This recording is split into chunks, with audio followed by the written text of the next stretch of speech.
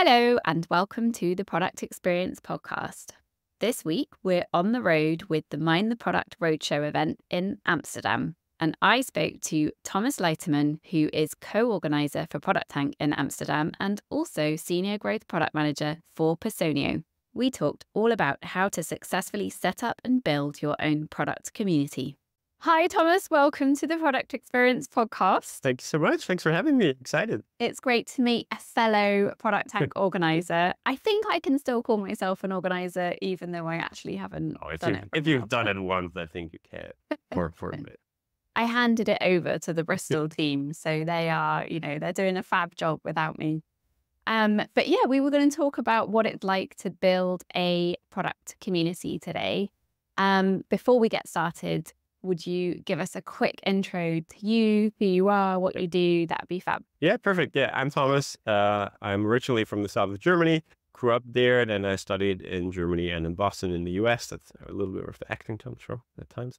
And then I started straight into product as a junior product manager in a company called Eventim, like the Ticketmaster of Europe, in the data science function, which was quite interesting. Then I worked at a company where I actually was tasked with building internal products or evaluating product ideas from internally, which was quite interesting. There's a lot of product discovery then. Then I moved to Amsterdam, where I'm still today, and was at a company called The Zone, which is like a sports live streaming platform with running their sign-up product. And now I'm at Personio, which is a HR startup. 2015 with 2,000 people, maybe not a startup anymore, but I run their the service product there since about 2 years. Yeah, and outside of that, I have a 2-year-old, which is great fun. And yeah, I think kind of product is not only my work, but also my passion. Like I love reading newsletters, talking to people, and that I think kind of led into, getting into the product community and building product community. So I've done that in Karlsruhe, where I was before. Started in 2017 there, and then I joined the team here in Amsterdam. So yeah, about 7 years now, which is crazy when I looked it up recently. Wow. So you started a product community and also then joined the Amsterdam product community. How has that been? Joining or starting? They're very different in a way. Yeah. I think the starting one was actually super interesting. So I was at the Mind the Product conference, Mind the Product Engage conference, the first one in Hamburg, with a colleague actually. And we just both enjoyed the community feeling so much that we said like, hey, we should have that more regularly. And the company that I was at the time had kind of a culture of hosting meetups. They were mostly around tech. So we did have a lot of like people helping us, and it was kind of established that there was a budget for it. It was also a consultancy kind of thing. So it was working there. And then he basically just encouraged me to say like, well, let's just do that. And I think that was really great. And then we reached out to a bunch of folks and built it up there, which was great fun. Learned quite a few lessons. How many people did come to the first one? I think the first one was probably like 10 or 12 or so. Yeah. That's quite nice. That's like a nice group of people. Because you get to talk to everyone then when it's smaller. Yeah. When it's that small. Yeah. I think we actually also kind of made the first one to be around, what do you actually want this to be? What are you interested in? I think it helped that we had like the company that I was at was kind of known in the city. And we kind of co-branded a little bit there and had people join. I think that helped get it started. Yeah. So for anyone who's interested in starting their own product community, what advice would you give them? Yeah, I think starting one, the biggest one is just do it. Like just go out and don't fret about it. Like product is often such a lonely job that people are really excited about having people to talk to and kind of going to a community and being part of a community. So I think it's actually really easy to get people to come once you start doing it. So I would say like, don't fret about it, just go and do it. And then the second piece, what I really appreciated is that if you partner with something like Product Tank, it just gives you a massive leg up. Like it's a established brand. You can tap into the resources. There are people who have run Product Tanks. There's a community of Product Tank organizers. They also help you with kind of coming the meetup costs, for example. So I think that was really, really instrumental to kind of have that. And then I would say the other thing is try to find 1 or 2 people to do it together with. I think that might be actually the first step. But also it depends a bit. I would also just say like, just put it on and then also ask for people who want to be there. I think one thing that I've learned is vet those people as well, because you got to be working together quite closely. And it's a kind of loose commitment as well, because you kind of do it on your own for free, kind of. So you need to have a good connection to sometimes hold each other accountable, and to also, I think, need to have an agreement on kind of how things work and kind of how you go about doing it. So yeah, find a few people, but then also vet them, and go off together. I remember when I started Bristol product community, so it wasn't a product tank first night that we did it, because I hadn't heard of product. It was so long ago. And then I had 20 people come to the first one, which massively exceeded my expectations. In fact, I don't even know what my expectations were. I was like, I need this. Does anyone else? And one of the guys that turned up, Darwin, who is still an active organizer today, he was like, hey, you know about Product Tank? And I was like, no. And so, yeah, he kind of like let me know about Product Tank, and then we joined forces, and it kind of happened organically like that. So I think you're right. Like, once you get started and kind of put yourself out there and get the first one done, then things just kind of take off. I think kind of often people are just kind of waiting for it as well, in a sense. And then, as I said, like, product is such a diverse and different role in each company that having that exchange, having somebody to talk to, I think is like really valuable to us. And I think one of the things that I love about the product community as a whole is that we're somehow managed to all be quite open and transparent about it. Like, maybe not if you go out on stage and you have a bit of the company logo attached to what you're saying, but in the one-on-one conversations, like, you can have honest conversations with people you've just met. I think that's, I really, really love that about product community and the product people. Yeah, for sure. I always have that feeling of like, oh, I'm with my people now. Yeah, this is a big, big therapy session. Okay, cool. So what other tips do you have for our potential organizers, or even our current organizers? I think so. There's a few things that we've learned. So when I joined Amsterdam, it was a well-oiled machine. And Amsterdam, funny side story, I don't know if people know this, is like the second oldest product tank after London. And it happened because Iris used to live in London, go to product tank, but she's actually Dutch. So she moved back to Amsterdam and asked Martin, and so like, can I do this in Amsterdam as well? And he was like, yeah, why not? And that's how it started back in 2012. So it's one of the oldest ones. And so it was kind of a well-established thing, well-oiled machine that I joined. And I think some of the things that have worked well for us is kind of establish a bit of a like divide and conquer, basically, where for us, it's working quite well to have like a half-yearly planning where we say like, okay, let's pick the 1-2 weeks that we want the things to be in. We try to be in like a 6 to 8 week cadence roughly, and then kind of plot that out, check with the holidays or school vacations to kind of pick that a little bit. And then usually we just divvy up the slots and say like, okay, you go do this, maybe around these are the 2-3 ideas for the topics, that could be it, or we have some leads for speakers.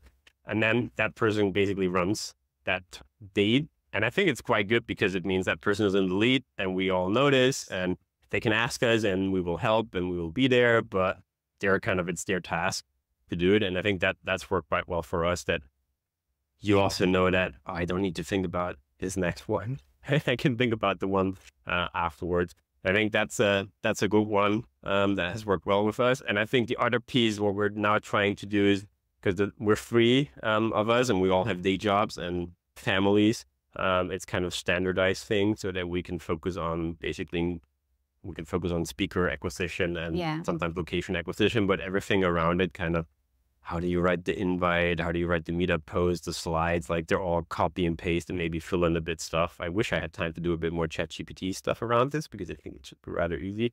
But at the moment, I kind of just do that myself. But that kind of copy and paste thing, if I need to set up something, that's quite helpful, because I know if a meetup event is coming up, it takes me an hour or so in the evening just to churn it out and get it off. Yeah. Which is good, because then you can kind of have it a bit on autopilot. And I think one of the things you touched on there about organizing speakers and venue, I know in the early days that was some of the trickier stuff because you weren't really sure which businesses hosted events. Yeah. And also you're not connected to any of the people who would be interested in speaking. So that can be a little bit tricky. Yeah. Have you got any tips or tricks for I that? think there's two things that work quite well for us there. I think one is kind of just like the bat signal. Like whenever you are at the product tank and you're kind of given an introduction, just say all the time, we're looking for speakers, come talk to me afterwards. And even if you're not on the stage yet, we will work with you to refine it. We can revise it together. You can practice. It can be 5 minutes, can be 15 minutes, kind of just lower the barrier to entry for people. Because one thing that I really want in the community is to have a good mix of kind of high stakes speakers, like renowned names, but also have the local community come up and present to the local community to actually kind of build that thing locally. So we try to lower that barrier and just talk about that all the time. And the same goes for sponsors as well. Like there's always people work at companies, so you can just say like, hey, we want Product Tank to travel around the city. If you're, for example, hiring for product people, Product Tank is a perfect event to get the word out, to get your company known. And we'd love for it to travel around. Just come talk to us. So I think that kind of constant repetition that people know that we're looking for it and that they can always approach us with ideas, I think is one. So just, say that all the time. And I think the second piece is when it comes to speaker acquisition in particular, it goes again to kind of how great the product community is. Like it all feels like one big family, like from Marty all the way to a person who is on stage the first time. We're all in this together. And what I've really come to appreciate is that even kind of the big established names and speakers, they want to have contact with the community. They want to come and speak and be there. And this is the benefit of Product Tank. If you say, oh, you want to come speak at Product Tank, you can kind of save all of that. It's a free event for product people, and they all know this. It's kind of established brand name, and they actually come out and don't charge a speaking fee because they know it's run by product people for product people, free of charge. There is no like company incentive at play. So that's something that I really enjoy. And maybe just to give a really example, because sometimes people don't believe that. Like last year, I reached out to Jeff Goddard, Teresa Torres, Marty Kagan, Christian Iodi, and John Koppler of like, hey, whenever you're in Europe or Amsterdam, we want to host you, just let me know. They all replied within 24 hours. Wow. And just said, I'd love to. I keep it on my calendar. With Jeff, he was like, I'm game. He CC'd in his executive assistant. And next time he was in town, we made it happen. And then we just found a sponsor to help with travel costs. And that's like, he literally came out just for the Product Tank because he wanted to. And he was like, yeah, I'll come out. I want to speak with the community and have a chat. And I think that just goes to show, how great that community is. And I think the advice there is just, don't be afraid to reach out and entice it maybe with saying like, we have somebody covering your travel and accommodation, and it often works. I wonder how, like, if people would respond in the same way. If you were building if you're working in a very large organization and you're part of kind of like building a product community within that large organization, if you would have the same, I mean, you probably wouldn't have the same response, right? No. So which is right. I mean, that's kind of like, if you have a company, have the company pay for it. That's how it works. So I think this is a really special thing of like a free, like no monetary stuff involved at all. Community where that thing kind of works. And also if you're not running a community or interested in running a community, a great place to start as a speaker as well. If you want to get some experience on stage, crafting your story and sharing your experience and helping other product people. Yeah, something that I've done quite a bunch is like, if I see that people from kind of locally, if they are about to speak at a conference, like if the conference announced their lineup, sometimes it was especially in Karlsruhe where it was a much smaller city, not as known as Amsterdam, not as frequented by other happen chances as Amsterdam. Something that I did there was check kind of if people were going to speak at conferences and basically pitch them to say like, hey, do you want to practice your conference talk at this Product Tank? No. Because it gives them kind of the stage confidence, like it's a win-win for both. Kind of come out, do your talk, you'll get a good feeling for it, and with that, and I think that worked. I think at least twice. Yeah. Cool. This episode is brought to you by Pendo, the only all-in-one product experience platform. Do you find yourself bouncing around multiple tools to uncover what's happening inside your product? In one simple platform, Pendo makes it easy to both answer critical questions about how users engage with your product and take action. First, Pendo is built around product analytics, enabling you to deeply understand user behavior so you can make strategic optimizations. Next, Pendo lets you deploy in-app guides that lead users through the actions that matter most. Then Pendo integrates user feedback so you can capture and analyze how people feel and what people want. And a new thing in Pendo, session replays, a very cool way to experience your users' actual experiences. There's a good reason over 10,000 companies use it today. Visit pendo.io/podcast to create your free Pendo account today and try it yourself. Want to take your product-led know-how a step further? Check out Pendo and Mind the Product's lineup of free certification courses led by product experts and designed to help you grow and advance in your career. Learn more today at pendo.io/podcast. Pendo. So, any other final hints or tips for people that are interested in running a community? I think looking back, something that I kind of come back to all the time is that as a community, you kind of want to try to find a balance between like the big names and the local ones, and kind of having a good mixture. And something that I've come to kind of see as a hidden secret for product tanks is try to find a good match of this, because the big speakers and the logos, they kind of draw the people in. So in a sense, you need them because it helps you get a wider audience, helps you get people in. They need to have kind of an incentive to say, hey, I want to hear how this speaker at XYZ company does things, and hear kind of their secret sauce. Although they all do it somewhat similar, right?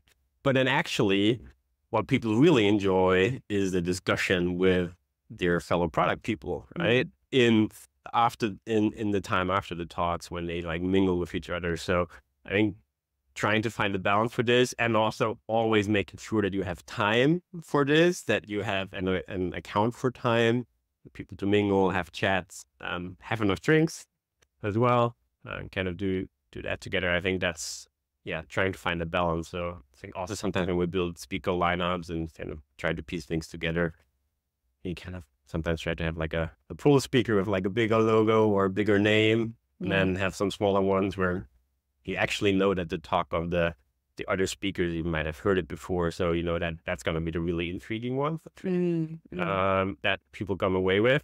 But yeah, kind of having that pool for people to come, and then making sure that you leave enough time and enough surrounding to have that conversation afterward. It sounds very similar to me and Randy on the podcast, where people think they're coming to listen to the speaker, but actually they're just here for our jokes and our banter. Good. That's what you're looking for. Definitely not. That is definitely not what I need. So you've been attending and organizing product tanks for a very long time. 7-ish years. I'd love to know, what piece of advice have you heard or have you been given in your product career that has really shifted your perspective on product management? Yeah. I have to say this was actually not at a meetup, but one that I always come back to was at a Mind the Product conference in San Francisco, which I got to go to because I was a product tank organizer. So there's the connection. There was Michael Sippy there, and he actually just had this one line that is so simple that it always stuck with me, is that as a product manager, you should never have bulleted lists. You should always have numbered lists. Because like it's so simple, and whenever I click the bulleted list thing, I'm like, no, let's go to numbers and let's reprioritize that. And it's so simple and it's so intuitive. Like whenever I go there, I'm like, no, I actually want to number it, and let's reorder this and put it in and have a think about it. Because it goes so much to the essence of what product management is, which is kind of giving clarity and priority. Yeah. So yeah, that was one that kind of stuck with me. I love it. So we're here in Amsterdam today, which is such a pleasure to be in Amsterdam. It's been great. I'm glad that we have a Mind the Product conference here now. Yeah, it's great. It's so cool. It's really emerging as a product hub as well. So how have you found today? What's been your highlight? Have you had any other moment where you've got a numbered list recommendation? Yeah, that's a really good one. I think so. First off, I think it's great to have this event here and kind of have the community. And what I also really like to see is that I think we attracted kind of a different crowd than what we did with Product Tank, which is really interesting to see that like there's just so many companies and like they hear about things differently. So the more channels you have, the better. I think something that I really took away from Abby's talk that really resonated with me is kind of this riding the wave metaphor, which is kind of like, yeah, you need to be ready to jump on it and ride it, but then also like there's the next one coming, and there's also a time between the waves where it kind of things quiet down, but then you need to get ready to go on to the next one. And I often feel that in the product world, in the tech world, there's always stuff where it's kind of crazy busy, but then there's always also time where it's a bit less. And I think especially when it's a bit less, also take time to relax, take that chance, because you know that the next wave is coming. And I think that kind of ties into a bit of the well-being discussions that I think are also happening. Something that I took away from me is like, okay, this is going to be a push period. And then I also make sure that I'll take the time in the kind of downwards period. Yeah, exactly. I've heard that described as like riding the creative roller coaster, or that sort of dipping in and out of ambiguity, uncertainty. It's such a, common way of product managers to experience their work. So, yeah. And I think it's really important also to make sure that you do both of that, because I think otherwise it can get really draining, like always like, oh, we could do this, but this and this. Oh, there's so many options. Like, what's the uncertainty? How do I drive that out? We're converging, and then doing also has a lot of place. Where are you at the moment? Are you on an up for us? At the current product, we're on the down. We're like, we launched the product to GA in April, and we're like, features, because it's a service product, so we're in a very established category, and we just need to add stuff and ship and build feature scope that I know people want. And you were taking part in a panel earlier, and you mentioned something around table stakes, and it's interesting because it's something that I talk about quite a lot. So what do you mean by what is a table stake? And I guess it alludes to your, just building features. Yeah. It's something that so before I get into that, maybe taking a slight step back. So I used to be very kind of like anti-feature thinking of like, no, it's only like problems and we shouldn't do features, but everything has its place. And the product that I'm currently in as a surveys product is like, surveys is such an established category. Like, it's been around almost forever, and employee engagement as well since a long time. So there is just a lot of features that competitors offer. And what we did is basically we categorized them into kind of acquisition blockers. Like, if you don't have this, you're never going to buy it. Table stakes for us is kind of, it's an expectation now because so many others have it. And then we have the third group, kind of best in class / differentiators products. And I think for us, the table stakes pieces at the moment are really pieces where we say, like, we got into the market with kind of a core feature set, but now we need to add these table stakes to go in and say, yeah, actually, if people think about service, that's what they expect, and we should have that available to them. I think the interesting piece is, and I think this speaks to kind of stuff that's happening in the Gen AI world, is that those table stakes, kind of going back to the Kano model, they keep changing, right? They keep moving up. And I think that's part of the situation that I'm in with the product, is like the expectations have been growing so long that we just need to add to these table stakes. And I think that is a bit what's happening with Gen AI. Slowly but surely, we're like, summarization things will become table stakes, and providing insights from data will become table stakes. And then, you need to have it at some point. Yeah, it's interesting. I remember, back when I started working in product, people would say things like, it doesn't have to look good, it just needs to work. And it's like, that's just not the case. People, like, the expectation of the customer is so, so far advanced because of all of the beautiful experiences that they get to experience every day and kind of take for granted. So yeah, this is a super interesting point. Kind of, again, I work in an HR company, and HR tech has been a very neglected business, where it was exactly a lot of that for a long time, where it's like, it just needs to work. Like, it doesn't need to make sense or be intuitive or look good. And I think now that like table stakes have risen like immensely, and one of the big focuses for us actually is to even leapfrog there and say like, well, your HR software and your HR product should actually be as easy to use as your Spotify or PayPal app with like a few clicks, and you don't need to think all about it and be sure, and it needs to kind of prevent failures or at least give you good errors, like those kind of things, instead of just saying, no, sorry, this is not working, right? Which is what a lot of tools currently do. So I think, it's a big shift that I think, especially in B2B, is still happening, which is also exciting because that means there's a lot of ground that we as product people and in product world can build and get to. And do you manage that alongside like an outcome-driven roadmap where you have, okay, we need these table stakes, like we need to meet the customer's expectations by delivering these features, but then also we need to move these metrics?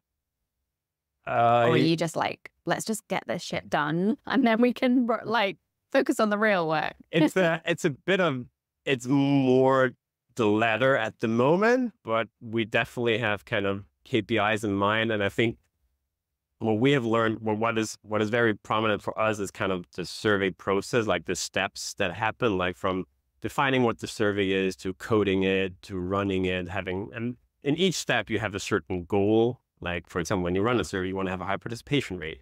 When you analyze the survey, you want to get to the insights the quickest, maybe even to unique insights that you can't think of or you wouldn't have imagined before. When you go to results distribution, you want to make sure that everybody exactly sees what they are allowed to see. You can kind of customize it. So each of these steps kind of has a goal. And I think that's kind of the outcome piece that we currently have, where we say, we know there's a big pain in these steps that either free tools don't do or point solutions don't do as good.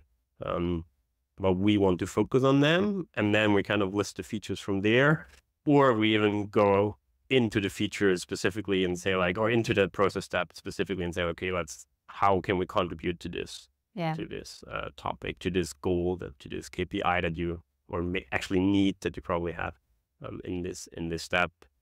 And I think the KPI piece itself for the product is something where we have tracking on, but we're not like using that to the deepest, because currently we have around like a few hundred customers. So it's just now emerging that data becomes useful. So I think I see it as a next step, and we look at a lot of the business metrics actually, like ARR, conversion rate, attach rates, those kind of things. Cool. Yeah. Thomas, thank you so much for joining us on the podcast. It's been really great chatting to you. Thank you. Thanks for having me. It was super exciting to share. And just encourage, as I mentioned, just do it. Like, get out, build. The community needs more people that build it. And actually, once you get into it, especially if you do it with a community like Product Tank, it's actually much less work than you originally think. So just get going. Thank you so much. Thank you so much.